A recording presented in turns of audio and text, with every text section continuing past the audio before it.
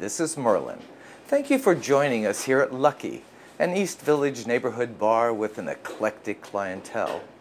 For Stonewall at 50, CUNY TV focuses on some of the highlights and historic changes the LGBTQI+ community has experienced in the last 50 years. We will learn about the changing perceptions of our community in American Theater After Stonewall and find ways we can preserve our proud history and personal stories with intergenerational storytelling. But first, I want to thank the entire LGBTQI+ community and New York City for contributing to one of the largest peaceful gatherings I have ever witnessed in my life. A local newspaper reported that 150,000 people marched and another 2.5 million people may have participated in events around the 2019 Pride Parade. That means millions of gay, lesbian, bisexual, transgender, transsexual, queer, intersex plus, and our families, friends, and allies came out for this 50th anniversary of Stonewall. To start, let's take a look at the evolution of queer characters in American Theater After Stonewall with Donna, Hanover, and Pacheco at Chez Josephine's on 42nd Street. I'm Donna Hanover, and I am here with Pacheco, best-selling author of American Theater Wing and Oral History, and he writes frequently about LGBTQ issues. Patrick, people would be surprised at how far back you can go if you're asked the question, what are the seminal plays about the LGBTQ experience? It's extraordinary. You can actually go back to 1926 in a play called The Captive, which had just the most veiled reference whatsoever to lesbianism, totally off stage, and yet it was busted on a morals charge, brought up on charges that were later dismissed. What's significant about that is that the lead actress was a woman named Helen Menken, who later led the American Theater Wing. The Captive got busted the same night as Sex by Mae West, and both were brought up on morals charges. Wow. And both were dismissed. And it made Mae West a tremendous star. I know that you've said it's very hard to winnow it down, but in the modern era, there are 4 plays that are really significant. The Boys in the Band, Torch Song Trilogy, The Normal Heart, and Angels in America, right? That's absolutely true. There's a whole list of other ones, of course, that we can talk about. But in the interest of time, it's best to sort of concentrate and focus on that because they had a tremendous impact both on the gay community and the public at large. So what has happened to the gay play in the last 50 years? The short answer, Donna, is that it's grown up. It's gone from internalized, self-loathing homophobia to triumphant, don't mess with me power.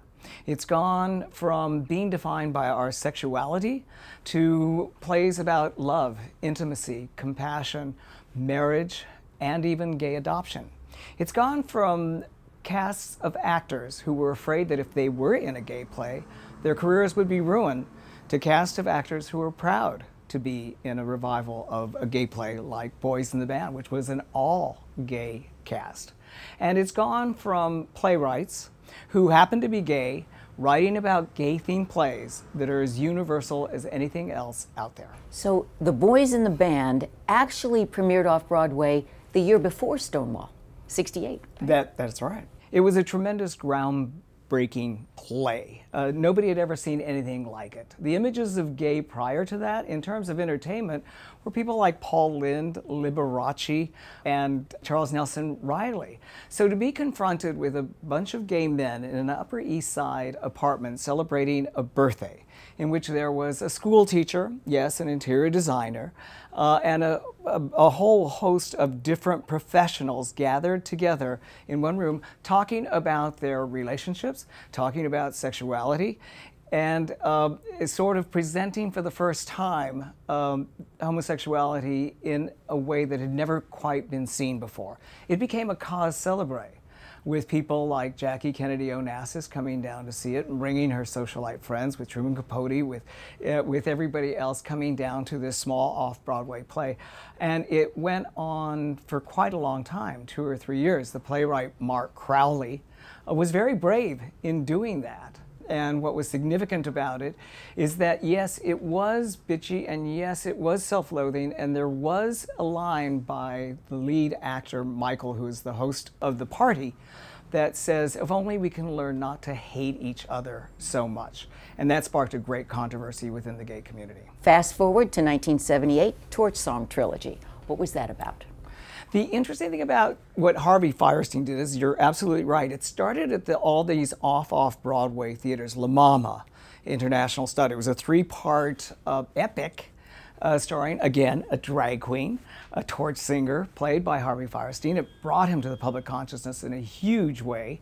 And it sort of eked out this existence. It was playing to half houses. John Glines, who was one of the early pioneers of gay theater, picked it up, supported it, gave Harvey money to continue it. Ellen Stewart at La Mama helped nurture it as well. It was a three-part epic that you would have thought would never see the light of day on Broadway. And yet in 1982, it was brought to Broadway, and not only had a long run on Broadway, but it also won the Tony Award. And its themes, again, were from somebody who was out and proud and wanted to show that, as Harvey says in his character, people think that homosexuals cannot love. And that play was all about the love that he had for this bisexual man who was trying to decide whether he was going to stay with his wife or go with Harvey's character. And also the love that he and his mother had, as contentious as it was, and also the love that he had for a young gay teen that he adopted, who in the original production was played by Matthew Broderick. So these were new themes that were coming up in '82, and it went all the way to win a Tony Award as Best Play, and also a Tony Award for Harvey Fierstein in the lead role. And again, it was groundbreaking. And again, it showed the general public an image of gay men that they had never had before. That gay men are capable of love, and that they are capable of marriage and adoption. And that was 37 years ago. And then the AIDS epidemic struck. And what we have is the normal heart. Larry Kramer. Right. This was fascinating because in the midst of this epidemic that was killing gay men and other communities as well, the Haitian community, and in this autobiographical play, Larry Kramer, the author, looks back at a time when he created the gay men's health crisis with other people in the midst of this terrifying epidemic. And what had occurred at that time is that Larry was absolutely balls out activist in terms of calling the government to task, indicting it in the most ferocious language for its inability to address the AIDS crisis, both the federal government and the Ed Koch city government. Larry Kramer was even mad at the gay men's health crisis. There was this tension between Larry Kramer as this sort of Old Testament prophet screaming about the AIDS epidemic that was just really 3 years into its terrifying run, about both toward the gay community and to the general public that they were not paying sufficient attention. And this was pitted against other people who wanted a more conciliatory approach. They thought they could get more progress against what was a death sentence. If you had AIDS, you had it. It was a death sentence.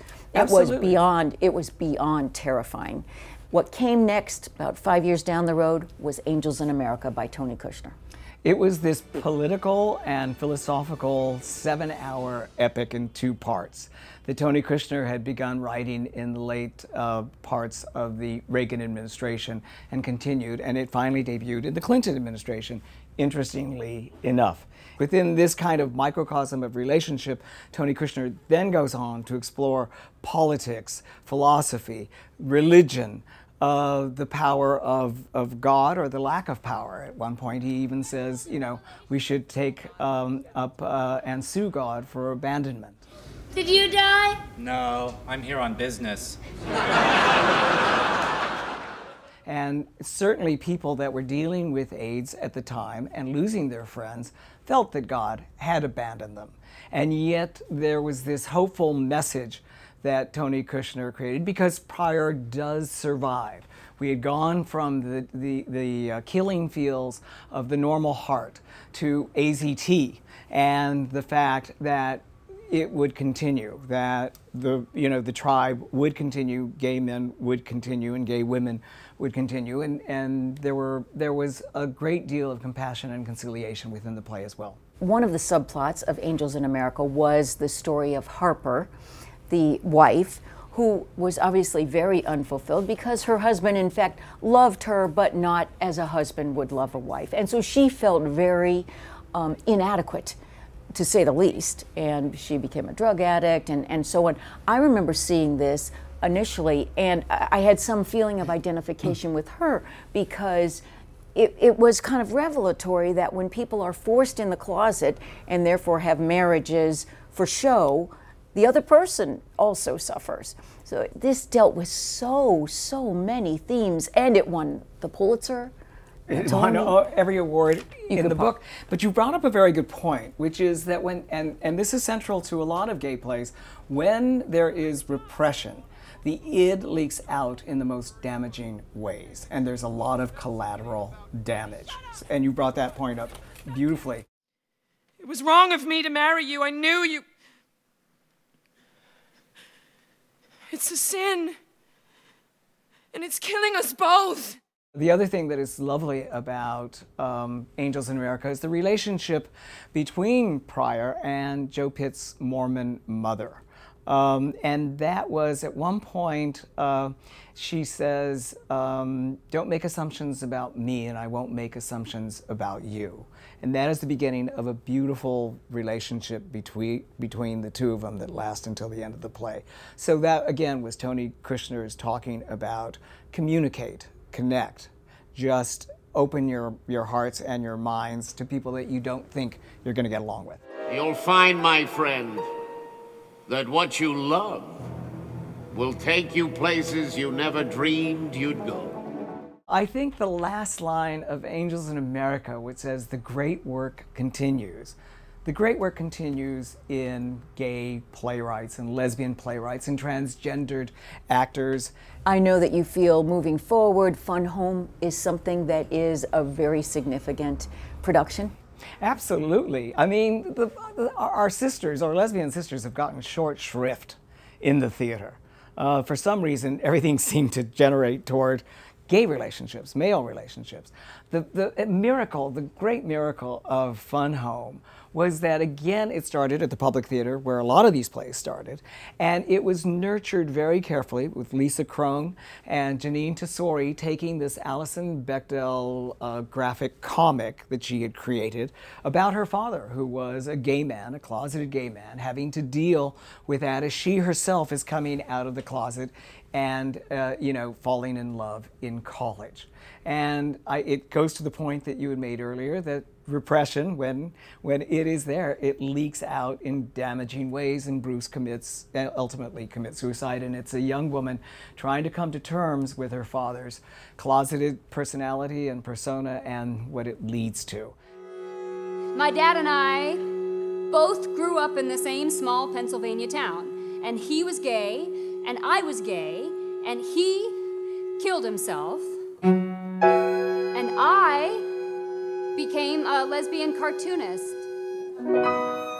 And then you have black playwrights like Jeremy O. Harris, who is addressing interracial black and white relationships in plays like The Slave Play and in Daddy, which recently had a run off-Broadway. And you have writers like Terrell Alvin McCraney addressing what homophobia is and homosexuality is within the black community.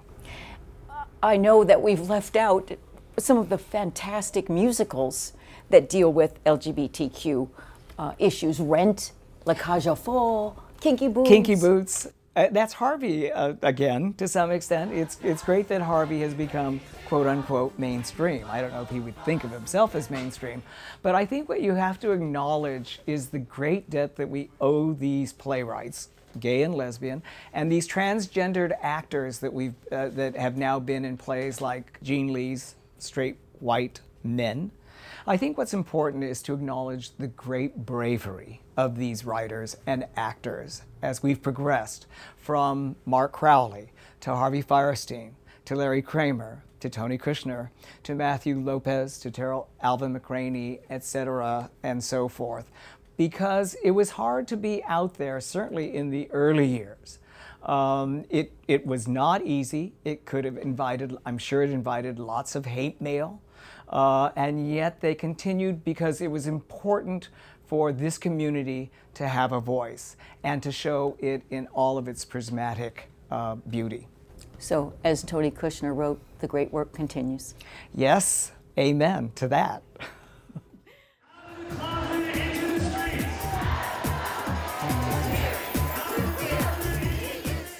And now, let's turn our attention to something each of us could do to foster understanding and cooperation within the LGBTQI+ community and beyond. We can learn to communicate better and share our stories. And just how do we do that? Wes Enos, founder of Generations Project, leads the way with intergenerational storytelling. The word that I keep hearing around you is intergenerational. Where did that come from? I come from a small town in Oregon where most of my life I was involved with the church growing up, and without realizing it, there were all these older members in the community watching me grow up in this very small town on the Oregon coast. And when I graduated from high school, I had all this support I never even knew, and it really impacted me and helped shape my life. And then when I moved to San Francisco, came out, I immediately made older friends by working and living in the Castro district. And then when I moved to New York City, I did not have that experience at all. And I really craved having older role models in my life and didn't know how to help bridge that gap between older and younger LGBTQ people. You have your own community now. Yeah, I've been growing a community in New York City since I got here, but it certainly takes time. There is queer families that develop, but that's after a great struggle that is an individual kind of a lonely experience. Does the Generations Project encourage participation to create an elevator speech? This is optional. Would you like to hear my elevator pitch? Yes, I do want to hear your elevator well, speech. The Generations Project is a nonprofit organization based here in New York City. Our mission is to preserve the history of the LGBTQ movement and to promote intergenerational support through storytelling. So essentially, we facilitate intergenerational storytelling programs and produce and film live storytelling events to share and document LGBT history to people of all ages. We're talking early 1960s. There's no role models, there's no movement, there's no community, there's no identity. Who comes to your storytelling events? Well, we welcome people of all ages at our storytelling events. It's really important for us to inspire people of all ages to come and learn LGBTQ history, because we feel LGBT history is not often taught to us in schools. Our families don't often speak to us about it. And this history certainly is not just given to us when we come to terms with being gay or LGBTQ or an ally. So how are we supposed to learn it? So we certainly welcome everyone from all walks of life to our events. Even though I was as close to my mother as I was, it took me a while to be able to tell her that because of the stigma that I internalized. And as I tell people now, HIV will not kill you, but stigma will. How does one join in? Well, there are a number of ways. We have a website at thegenerationsproject.org where people can join our mailing list. I saw that. Most of our events are free, and a lot of times people can just show up. Some of them require an RSVP. We are constantly recruiting people to join our intergenerational storytelling workshops, which are becoming the bulk of our programming. We have found that bringing a group of 12 people, 12 LGBTQ people or allies of all ages together who meet one day a week for 4 weeks to help each other develop a 5-minute story that is historical and personal and related to an LGBT historical subject that we're focusing on. And during that time, the group meets with one another, helps each other develop a story, and then shares their story on the last day of the workshop to a small audience. And we're always looking for people to participate in that and who can commit to attending all 4 days of the workshop for the 4 weeks. It's a day's worth of work or a couple of hours each day? Each workshop is about 2 to 3 hours long. Okay. One day a week for 4 weeks. So you teach people how to speak or give them an outline of how to tell their story? Yeah, we give them an outline on how to share a 5-minute story. We help them develop 5 major points of their story.